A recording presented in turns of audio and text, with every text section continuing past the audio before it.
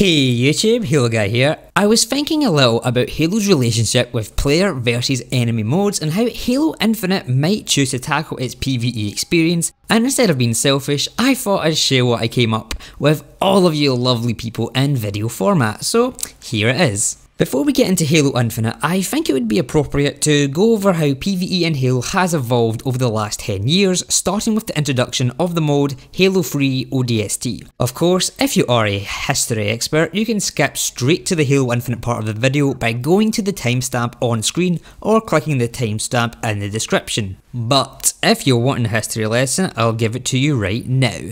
ODST was a standalone campaign with no multiplayer, so in order to warrant a full price tag for the relatively short campaign, Bungie decided to slap on a horde mode, which back in 2009 was all the rage, with titles such as Call of Duty and Gears of War having relatively good success with their respective modes, Spec Ops and Horde. But ODST's Firefight mode became so much more than just a tacked on horde mode to warrant a full price tag of the game. The mode had you completing 3 rounds of 5 waves, which would result in the completion of a set. On completion of rounds and sets, different skills would activate to make the experience harder as you survive longer and longer.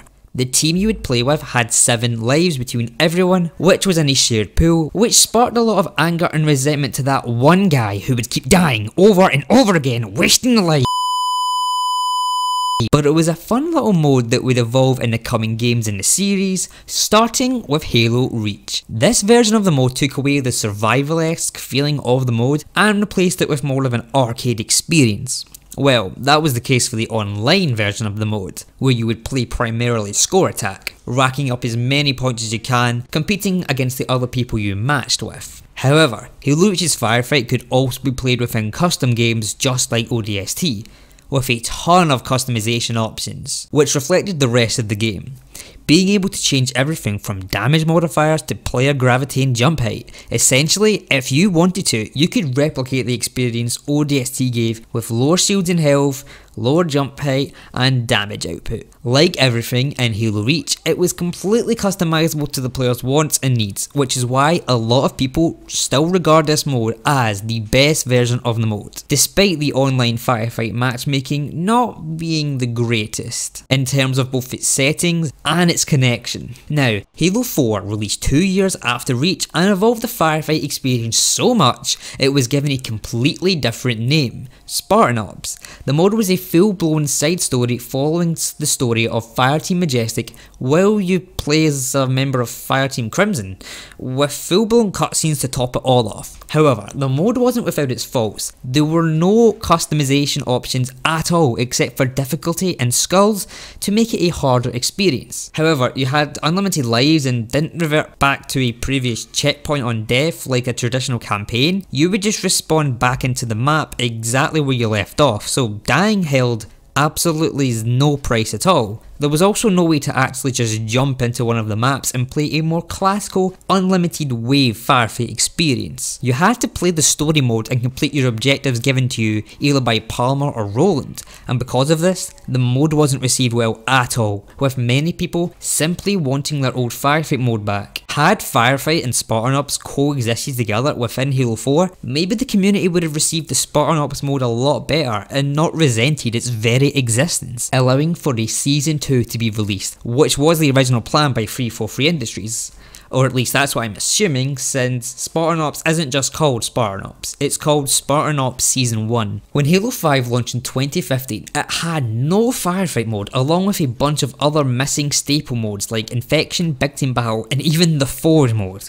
All of them were missing. It wasn't until June of 2016 where we saw Warzone Firefight make an appearance into the game, which suffered from the exact same flaws of the Halo 4 mode Spartan Ops, but without any of the positives like being an actual side story to the main campaign. The mode was segregated to Warzone, which didn't allow for play within custom games, meaning there were no customization settings, and due to the mode being linked to Warzone, it was tied directly into the rec system, meaning if you wanted the good weapons and vehicles, which were pretty much required to kill the over-the-top bullet sponge bosses, then you had to grind out the rec packs with a lot of hours, or, buy out the system, which is why no one likes loot boxes. I would actually argue that Warzone Firefight is actually more pay to win than regular Warzone, but we'll not get into that. Ultimately, do you realise how many times I've tried to say ultimately? I'll try again. Ultimately though, I'm gonna go with that. The mode left a sour taste in fans of the Firefight mode of the past, and is only really utilised by those grinding to 152, as it gives out a very generous amount of XP, which is its only redeeming quality. But you didn't come here for a history lesson. Of course, if you just skip straight here with the timestamp, then you didn't get a history lesson at all, but you also ruined my audience retention rate, so I hope you're happy with yourself.